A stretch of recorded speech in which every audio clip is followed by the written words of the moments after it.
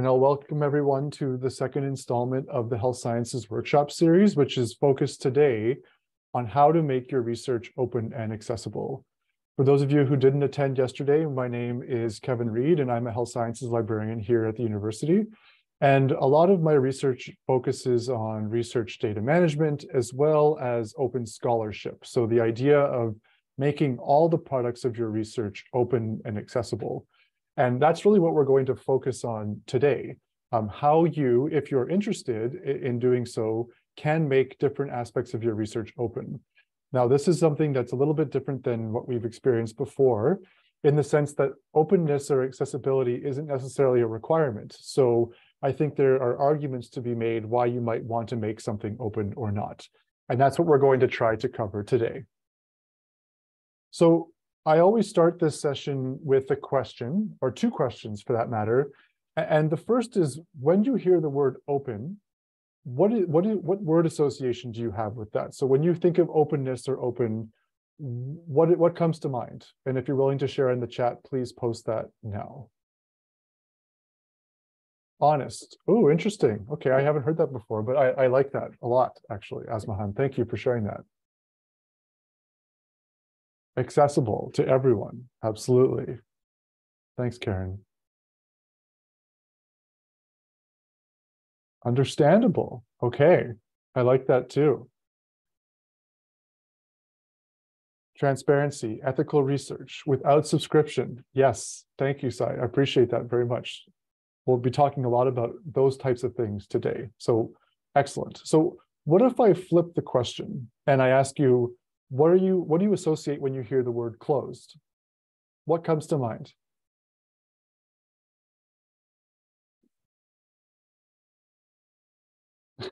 It is all mine, yes.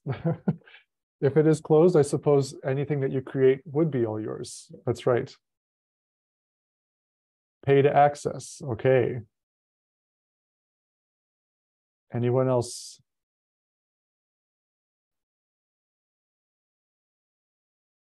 Okay. If you have other ideas, please feel free to share them. Not good enough for everyone to see it. Oh, interesting, Michelle. I like that take. I think there are justifications for why maybe something of your research maybe isn't in a state where you feel comfortable sharing it yet. So yes, they're absolutely not accessible. So let's focus today on what we're really going to be talking about. And what I want to stress is we're going to be able to articulate the difference between what a closed research process looks like and what an open research process looks like. We're going to define open scholarship. You're going to be able to define or outline how open scholarship fits into the different stages of the life cycle, to identify some current open initiatives and how you can apply best practices in open scholarship. So the term open scholarship is really a broad umbrella term for a lot of different initiatives or ethoses around openness and research. And so this might relate to equitable access to information. It might relate to citizen science, so actual participants practicing in research, open source tools, open education. And today, what we're really going to focus on is the idea of open research or open science itself. Open science is the more common term, but we want to be inclusive of all of these different categories. And so what we're thinking about here really is, how do we open up our research across the board, not just at the very end of our project? So similar to those of you who attended yesterday, I always start with the research lifecycle because it helps us conceptualize the different stages we go through as we work through our own research projects.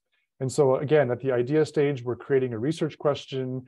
Maybe we're reviewing existing research and we're developing a hypothesis. We're then creating instruments or planning experiments or identifying participants or recruiting participants to be in a study. We're then collecting data from those participants. We're gathering text and numbers, and we're storing data and we're describing it. We're analyzing it. We're using software. We're describing that process and preparing our data to be shared in a publication or at a conference or with other research projects. And so whereas for those of you who attended yesterday, where the data management or research data management is solely about transparency, right? Helping people understand what it is we did at every stage of our research process. What open scholarship is focused on is accessibility. So not only am I describing to you how I built my methods and what my study protocol is. I'm actually sharing all of those things as I work through the process. So this might make you excited as an opportunity to share your research, or it might scare you. And that's okay. I think open science and open scholarship generally is a challenging thing to come around. But what I'm going to try to do here is explain to you why it's important and why we are seeing a change in how research is being done more broadly. So let's take a look at what current research practices look like in a nutshell. So the closed research process is essentially, we do all our work behind the scenes, we get that work done, and then we communicate it and write up a paper and we publish that paper. But what all of the underlying factors that go into that publication, all the different instruments we build or the documentation we build, might not necessarily be visible. You might see elements or snippets of the methods of data collection or how you've done analysis, but you're not actually getting to see the meat, the actual content or the stuff that you worked with. And so referring back to that iceberg slide again from yesterday from the data management class, the publication is that tip, and all the other pieces of information are technically or usually not included to the degree in which you'd be able to understand or work with those products on your own. And so closed research arguably is the idea that we're actually hiding a lot of the research process behind the scenes, and that the manuscript, while oftentimes sufficient to provide enough information to help us with a research project, doesn't really get to all the different facets or pieces of value research outputs that we might use. And so really what's happening with closed research is it's closing itself off.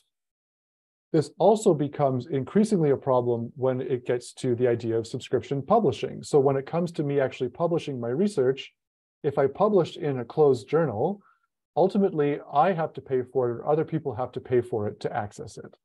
And so whether it's a university or a granting agency paying a faculty member or a grad student to do their research, the faculty gives away their rights to a publisher for free. And then ultimately the library or you or anyone who wants to access your article has to pay for it to gain access. And so when we think about the subscription model in closed research, it's only actually providing access to your research to a very small subset of people who can afford to do so. So when we combine that with the fact that we also can't access any of the methods or the approaches that you used on top of that manuscript, we're really restricting a huge amount of research from people in terms of us being able to share that and people being able to use it for research more broadly. So why is that problematic? Well, first, closed research hides key components of the research process. It also considers other products of research less valuable. So if you spend a year building an amazing survey or data collection instrument that you think could be applicable to many people, why couldn't you share that as well and have it cited so that other people can use that for their own research? It also makes reproducing results more difficult. Obviously, if we can't access it, it's very hard for us to be able to reuse it. It restricts access to research, especially for people who, again, don't have the financial means to access it. It also means that journals focus on the most eye-catching results. So for ones that are paid, journals are only going to acquire the things that are the flashiest or the highest interest. And so research that might be really valuable, but that doesn't have that necessary appeal, might get pushed to the back of the line. And ultimately, what this comes down to is that it's starting to eliminate and erode trust in research, because if we can't reproduce results and we can't access these different research outputs, how do we know that what's being done is trustworthy and been done correctly? And so why has research been closed for so long? The incentives to promote the publication of all else, right? So if you want to get tenure or you're looking to get a new job or basically trying to apply for grants, the publication is that sole evaluating factor and has been forever, which is really restricting what kinds of research can be used. It also creates competition. So you don't want to open your research because someone else might use it and get credit for it. Also, journals and publishers make more money this way, so they're going to perpetuate the model. And if you attend Dee Dee Dawson's talk tomorrow on open access publishing, she's going to help you identify ways for you to reduce the price of what you pay and where to look for research more openly. And then generally for authors and for yourself, this gets to something that Michelle had brought up in the chat. It's harder to make your research transparent. If every aspect, yeah, it requires you to say every instrument or every piece of information you create is good enough to be shared and accessed by others. So there's many reasons and factors, both good and bad, as to why research has been closed for a very long time. So what we're seeing a lot in research now is that we're seeing a transition to an open scholarship model.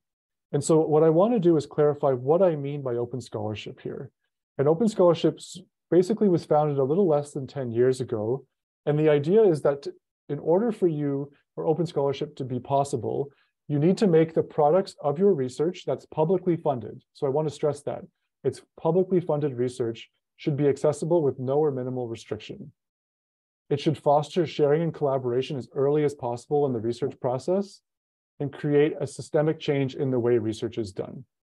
So ideally, open scholarship is the idea that we open up all of these pieces of information on this slide. Our research question, our instruments, all of that is shared openly, and we can get credit for it so that we can become a more collaborative and open environment. The same goes for that iceberg model. The idea is we're not just limited to the publication, we're looking at everything in here that's available and possible. So what are the main benefits of this? It improves the quality, integrity, and transparency of research. It allows you and anyone to access other types of research products potentially for free.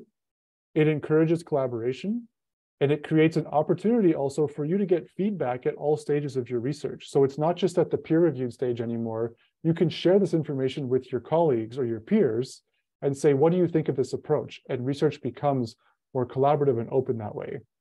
And it also creates a stronger engagement with the public, because now we're making things open, and we might be thinking about who the actual participants or people who might be impacted by our research would be affected by and could read. So when we think about open scholarship, we want to be as transparent as possible across all the different stages of the research process. This also comes to the point where we get to publication and the idea of the open access model. So in this case, right, the funder or institution would pay you, the researcher. You would publish in an open access journal. It would be peer reviewed. Sometimes journals offer or require fees, other times they don't. And that article is published and it's free to everybody. And so from the open science or open scholarship model, our research published is open everywhere. And we know that this already has a lot of advantages for us. So one is that open access articles, if you publish in an open access journal, receives 18% more citations than the average subscription article. And this makes sense, right? If your research is open and free, anybody can access it, and therefore they can use it for their own research and inform their own work, giving you credit for it. If your research is closed, only a smaller percentage of people can access it, and therefore they can't use it. So before I move on to what it looks like in action, are there any questions or comments people have so far about the idea of openness versus closed and some of the challenges or benefits to doing this all?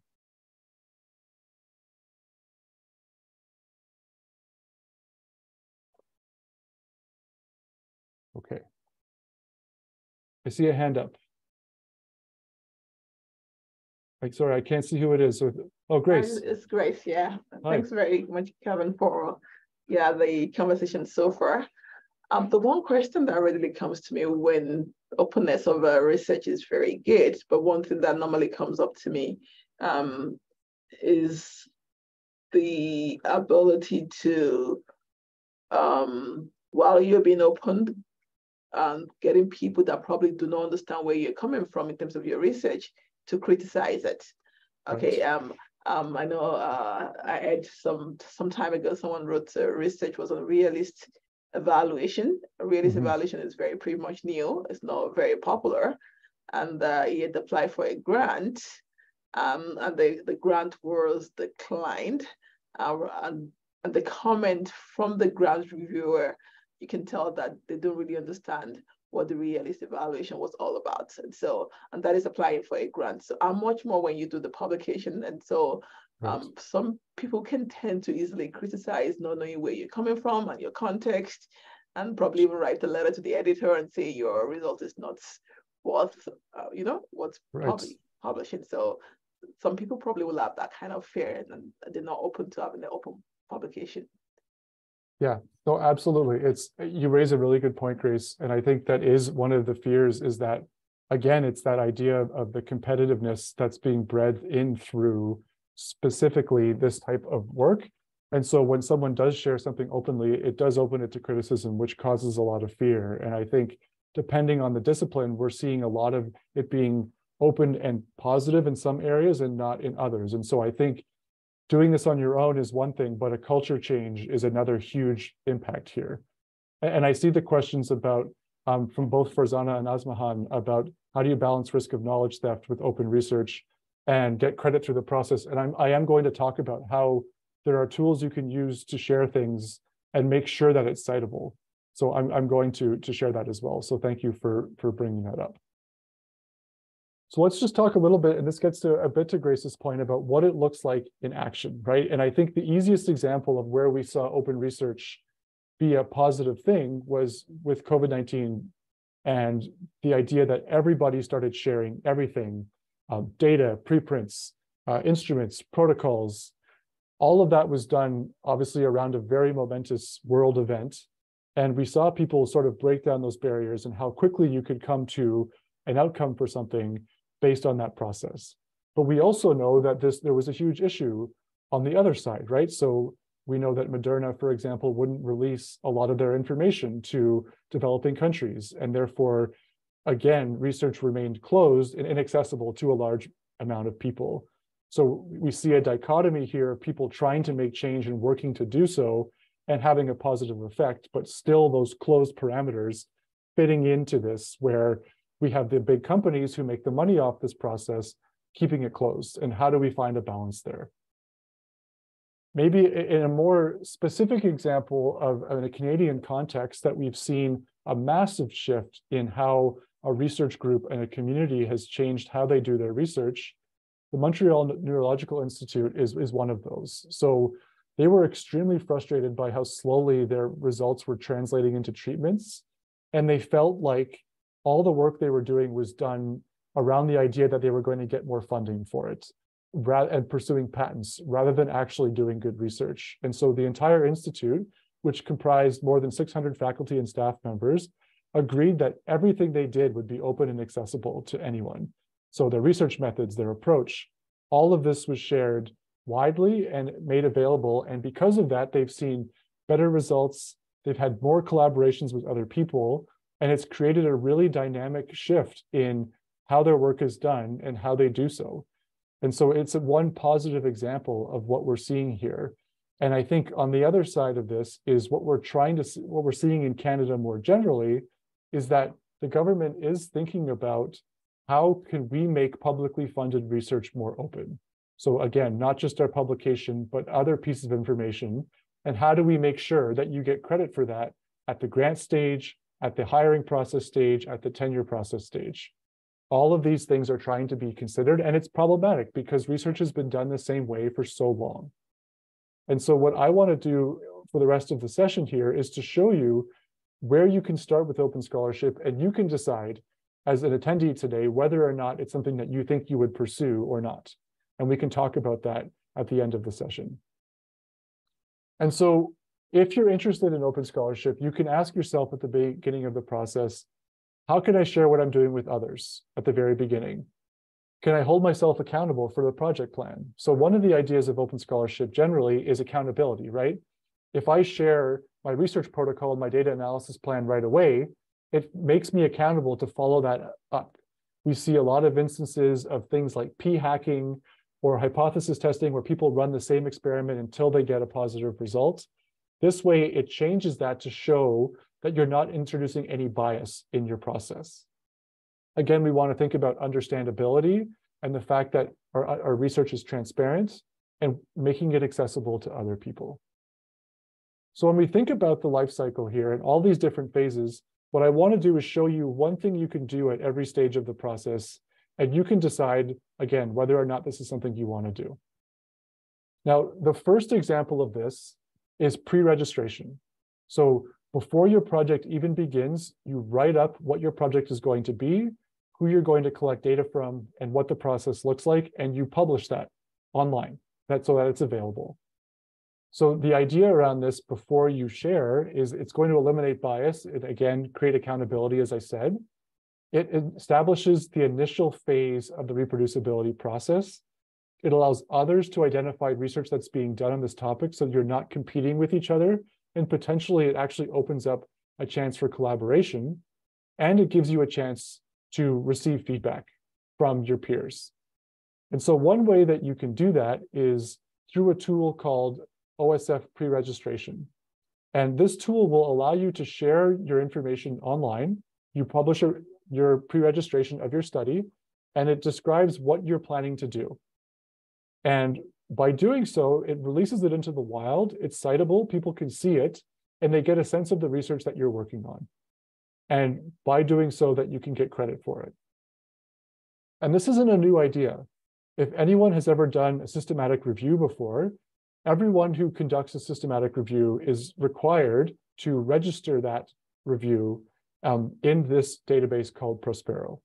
So what this does is allow people to not reinvent the wheel and create redundancy in research, and it allows people to see what ongoing results are already happening. And there's never been an issue in this environment where there's scooping or risk of theft in this case. So Farzana just asked a great question. Well, what about a scoping review or realist review? A lot of people are using a tool called the Open Science Framework, which is what the pre-registration page is done for, which I will show you a little bit later and provide you links to so you can see what's available. But many people are sharing pre-registrations of their scoping reviews and realist reviews as well.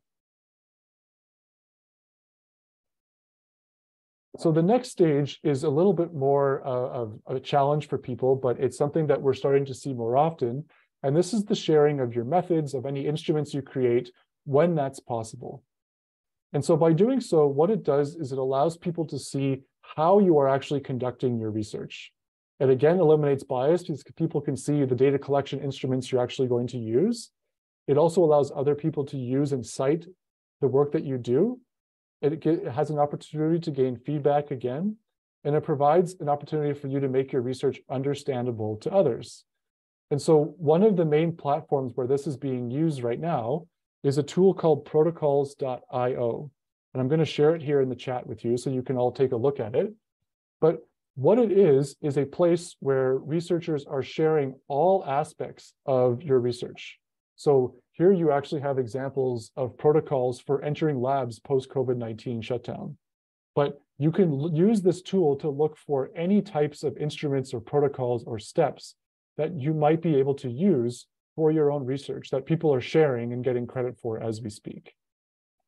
Farzana, your question about a scoping review already started. Is it acceptable to do a pre-registration? Probably not, but I think an alternative could be you could share your study protocol at least. It wouldn't be a pre-registration because you've already started, but people would still be able to see that you're doing it and have it be available. And I think that would be perfectly acceptable. So tools like Protocol.io here are really designed to help you find and reuse and not reinvent the wheel. And that's all a product of open scholarship.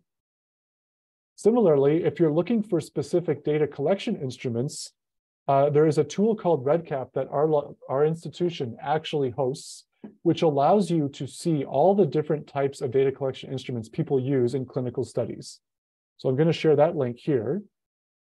And so what it allows you to do is search for different topics or different conditions, and you could actually reuse these instruments for your own research. So whether that's a demographics form, or maybe you're studying depression and you're looking for specific surveys to help you assess that, REDCap actually provides these tools and allows you to embed them in your own research products. So a really great way for you, again, to not have to create an instrument from scratch, but to work for it going forward. So once we have the idea of data collection, this is also where the data management plan comes into play. So describing your data so other people can actually understand what it is you're collecting. It's obviously there to help people understand it, to make it reusable, and again, to provide a complete picture of your research product. And so one thing you can share, for example, is your data management plan that we talked about yesterday. This is something that provides a lot of context into your research and would help people understand it more broadly. Other people provide full examples of data collection plans. So the open science framework that I talked about before, here's an example of a group from Arizona State University who has shared their data collection plan publicly, which can be cited and accessed very easily without any restrictions. So you can see their paper, you can link through to the data collection plan, and you can see all that information freely available online. If we move to the analysis stage of this process, you can be transparent about what you are doing with your plan and how you're doing so. So data analysis is an area of a lot of contention because people often will criticize how you might analyze something or the techniques you choose to analyze data. And so what this would do is help hold you accountable for how you would do so. It would also eliminate the risk that you'd be manipulating your data, which I think most people wouldn't think of, but it shows the transparency level of what you're trying to do. It provides clear instructions to a user about how you transformed your data and what tools you used. And it also gives people a chance to share software programs or code or techniques that they might have used in the past. And so again, the idea here is that you're being very open about your procedures and how you got to your final results. And so again, I provide you an example from the open science framework that shows an example of a data analysis plan somebody shared, and they've created a table of contents here that goes over every step they took in the analysis of their data from step by step. And I will be sharing these slides after the session, so don't worry about copying the links down. I'll make sure everybody has this at the end of the session. If you've never created an analysis plan before, I highly recommend this article. It's a really great way to break down the types of information that you would include in a data analysis plan. Everything from the software you've chosen to including information about the sample size and who you're collecting data from. And then finally, we get to the last stage, which is actually sharing the publication or the data or the final tools that you might have created in your study. And the idea here is that others can then see the full breadth of your research. Your research will actually be reproducible because they'll be able to access all the research you did over every stage, and it would be accessible to everybody. So one of the ways we've seen a lot of this happen, so that's, I'll get to your question there in a second, Michelle, once I finish my session here. So actually, yeah, let's pause and see what the questions are. So if you published a plan to conduct a scoping review in OSF and things changed after you finished the review, is it okay to change it? Yes, it is. I think one of the great things about the open science framework, which I'll share with you, is that you can update your plan. I think what's people often fear, right? And we all should know this, being interested in research in some way, research is fluid and changes. And so we need to be flexible. But what's important is that whatever is publicly available and viewable and accessible to somebody, we need to make sure that changes we make on the back end are reflected in that. So again, we're keeping that level of transparency going throughout the process. So absolutely, you can go and change your protocol because your research changed. And no one's going to fault you for that. It's just the fact that something happened and you changed. And you can even document what that change was in that review. So I'm looking at Farzana's question. So a research team shared their analysis plan, and being community-based participatory research, they had to modify the plan as they go. So in this case, what you would do is, obviously community-based research is incredibly important here, and I'll get to that too, where you're only going to make things open if you're working within community confines that's acceptable. But I think it's important to note that you can make changes to anything you make open. It's just important that people see the progression of those stages. And so what Open Science Framework does is actually allow you to see the first version you did and then how it changed with version 2 and version 3 and so on. So that's a possibility. So you're not stuck in the confines of what you said you're going to do, but it's just important to think about keeping it open and updated throughout that process. Good questions, everybody. Thank you for sharing those. So one of the things we're seeing on the publication side that's becoming incredibly prominent is sharing preprints, right? So preprints of our research before they're published, many journals permit and accept and are perfectly fine with the idea of you sharing a preprint so that it can be openly available and readable to others. And so this link provides you with a wide variety of the different kinds of preprint servers available who will accept publishing preprints for you. And we know that there's been a massive preprint boom since COVID, because ideally people wanted their research to be findable right away. And I have known some people who are so extreme in the sense that they don't want to give their money to publishers, or they don't want to have publishers charge for their fees, so they exclusively only publish in preprints. And then they record the peer review they get back from the community itself as a strong stance against it. So we're seeing people, again, on the spectrum of their levels of openness and willingness to do so. When it comes to publishing, we are always going to recommend you choosing an open access journal, fully acknowledging that some of them will require fees associated with them, and sometimes exorbitant fees.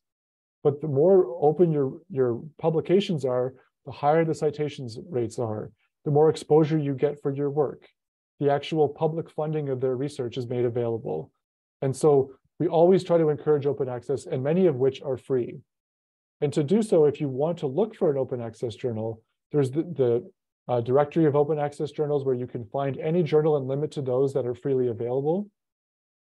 We also know that as the years are progressing, we're seeing a massive trend towards people moving towards open publishing more broadly. And so the idea of the gray here on this slide is that closed research is shrinking more and more because people want their research to be more discoverable and more available.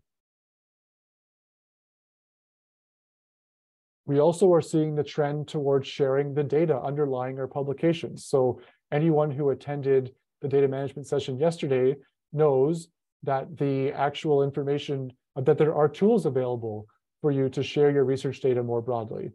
And so the Federated Research Data Repository in Canada is our main disciplinary open research repository where you can share your research data, link it to your publication, and link it to any other research products that you might share online.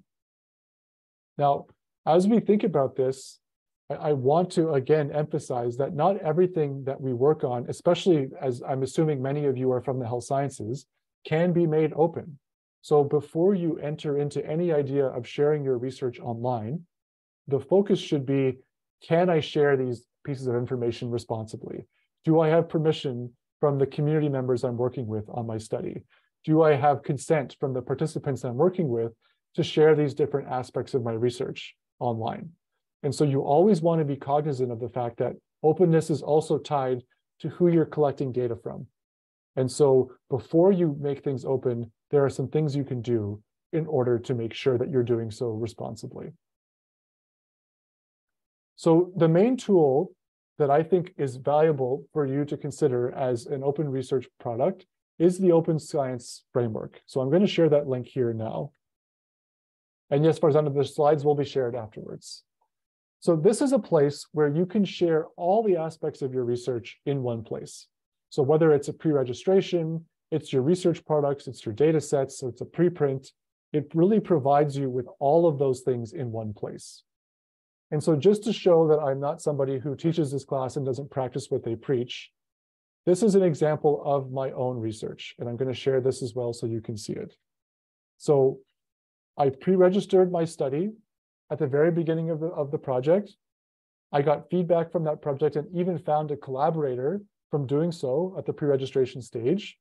I then shared all the different products of my research online. So my methodology, my data analysis plan, my data sets, all of that was shared on the Open Science Framework in the center. And then before I published a preprint. At the same time, I submitted my article to a journal. And then finally, after that, it was published in CMAJ Open. And all of these are linked together. So when you're at my preprint, you can see the final journal product, or you could link back to the research product online or the pre-registration. And so the idea now is that someone could look at my paper and see every facet of my research from start to finish and all the different things I did over the course of that project. And that's really sort of the ethos of what open scholarship would look like in a best case scenario. So in my case, I had great success with opening my research early because I got great feedback from colleagues. I also found a collaborator to help me with the project in the first place by doing it this way. So it's obviously an ideal outcome, and nobody sat and criticized my data set necessarily, but we're more just thankful that that research was available.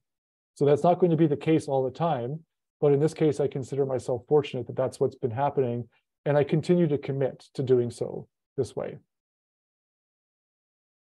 Again, the other benefit to using a tool like this is that all of it requires citation, right? So anybody who uses a data set, it's published online, and it really facilitates the idea of citing your research. So whether they're going to access my methods or my raw data, it's citable and it's included in this tool and available.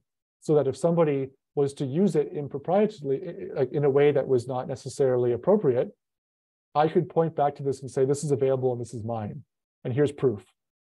So that's one of the parts too, right? I'm not saying doing this out of the goodness of your heart, which is one part of it, but you also want to get credit for all the hard work you did. And so that's why it's important to balance these two things. Any questions or comments at this point about that process? Feel free to explore those links and take a look around. And I'll also be sharing at the end some resources for videos to get up to speed with Open Science Framework as well. I'm just going to pause for a second.